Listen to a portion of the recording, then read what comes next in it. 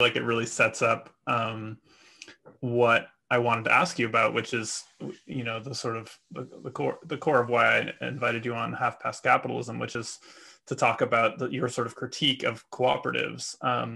And I mean, it seems to me that cooperatives are a place where you can have those kinds of conversations, because if you're in like a worker-owned enterprise, for example, you actually are able to create a workplace where you are valued not just as an automaton who can complete a task and go home at the end of the day and collect a exploitative paycheck, but you're actually involved with your whole being, and or you, at least it's possible for that to be the case, even if you're still dealing with the constraints of capitalism in terms of market discipline and so on. You have control over how your workplace is arranged, and you have a certain amount of agency, and that agency, and I think the theory, I think of a lot of people who are, see cooperatives as potentially as a sort of potential agent of liberation or an engine of liberation, is that they think that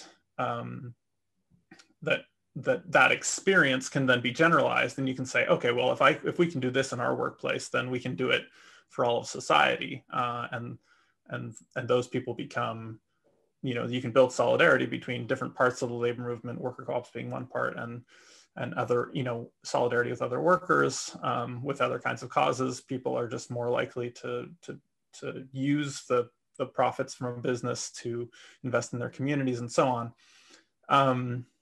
So I think that's the positive part, but I think you have some really pretty pointed things to say about the limitations of that, and this, or sort of where that goes off track. And tell me more about that.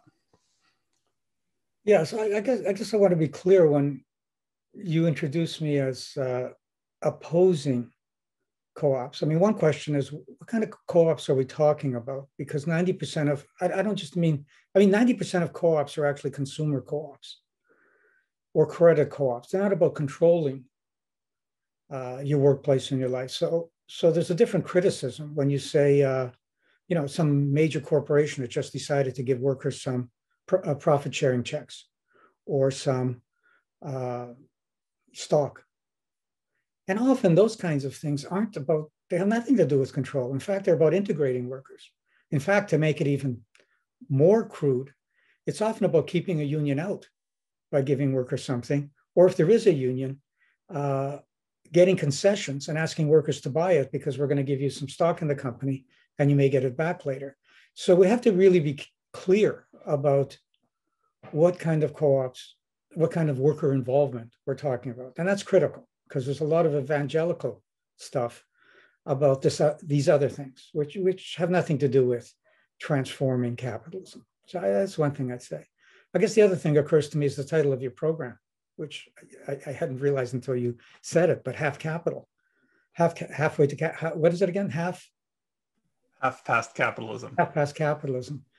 Yeah, you have to think about whether, the limits of partial measures is always a crucial question. Sometimes partial measures can be harmful or can't get you there.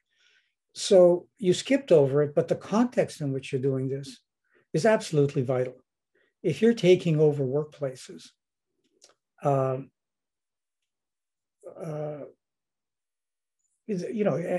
a highly competitive environment, and that highly competitive environment says, well, if you really want to survive, you're going to have to behave like us. Well, that's a real problem. That's just it's not just a side effect. It's why when you actually look at co-ops, a lot of them try to move into sectors where competition isn't a factor. Or, because of lifestyle, you're ready to accept a lower wage. Coffee shops, a bookstore. So you have to think about those things, that the context is so important, because you can end up, and there's an important lesson there. The lesson there isn't that co-ops are bad, but that you have to change the context as well.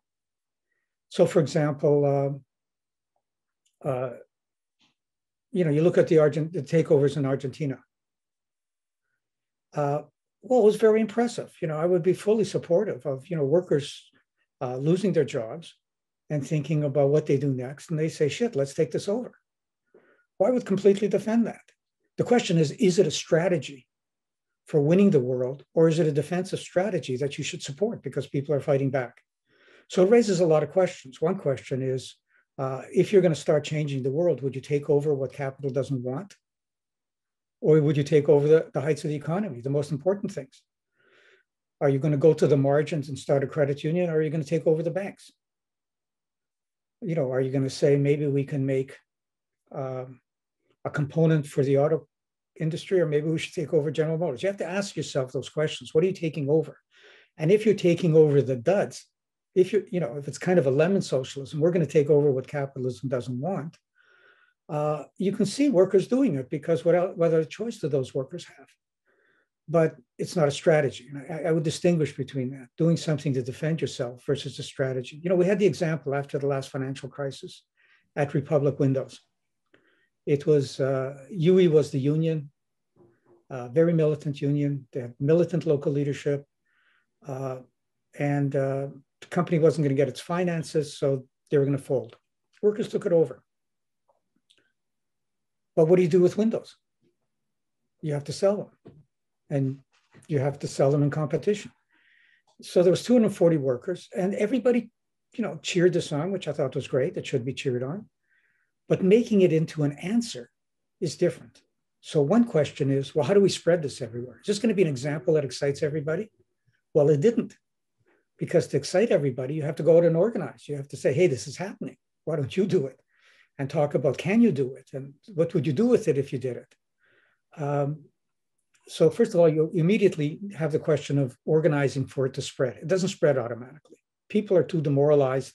They've been defeated too long. Then you have the question of what do you do with it? And everybody talked about it when it happened and then stopped talking about it. And it's one of the things that bothers me. We have to be sober about it and actually analyze and follow these things up. What happened with them is that the 240 workers ended up to be 17 workers. So that's all the business they could get. The 17 workers were no longer covered by the minimum wage, which was already lousy in the States because they were a co-op. So what we should have been doing is saying, well, why did that happen? And then you get into strategic questions.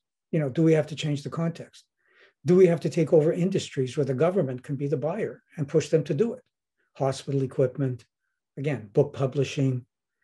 So they found that in Argentina as well. They needed the state involved.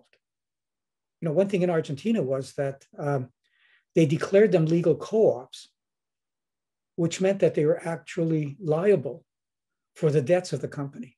So when they took them over, not only did they get rundown equipment because capital was moving out, they suddenly owed all this money. And then, if they didn't do that, they accepted it, because if they didn't do that, if they didn't have any legal ownership, they couldn't borrow money. Nobody would lend you money unless there were assets. So, they faced these questions immediately. The takeover plant that I visited in Buenos Aires was making blenders. They couldn't compete with China. In that case, Argentina actually put tariffs up on the China things as emergency tariffs, and that allowed them to survive. And you're right about the good things they did. They were great on equalizing things within the workplace. They are great on health and safety questions. They actually cooperated on the work. When you're working for a capitalist enterprise, you're always trying to protect your knowledge, because if you give them all the knowledge, they always take advantage of it.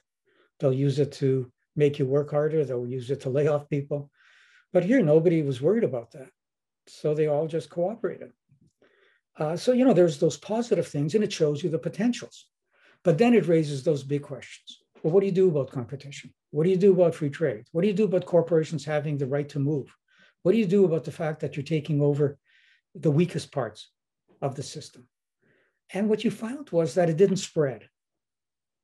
That workers either didn't feel capable or didn't think it was impressive enough. So a lot of them survived. I mean, a lot of workers felt like this is better than nothing. It's better than working for somebody else. And that was fine. But it didn't become a model. It didn't lead to Argentinian workers saying, let's do this everywhere. Because then you have to talk about, so the positive thing, the reason that socialists have to be involved is that there's a tendency, and I think here I am critical of the left, there's a tendency to find examples and cheerlead them, which is, this is the new model. And when they fail, we move to another model. And we do this with countries. It's Venezuela one day, then it's Bolivia. The real point about these international stuff is we should show international solidarity. But the real point is these are experiments. Let's learn from them. And let's learn the good, in terms of what you're saying. What did they do? They actually showed that, hey, workers can actually run a factory. Let's do the good and then talk about the limits. How are they going to get technical expertise? How are they going to get finance? How are they going to get markets? And when you start talking about that, that's when you're really talking about capitalism. Because capitalism, it's about social labor in terms of organizing social labor in a factory, but it's actually about organizing it in society. And when you start thinking about organizing it in society, that's when it gets really complicated. I have no trouble imagining workers running a workplace. When I get to think about, well, how do you organize a whole society democratically?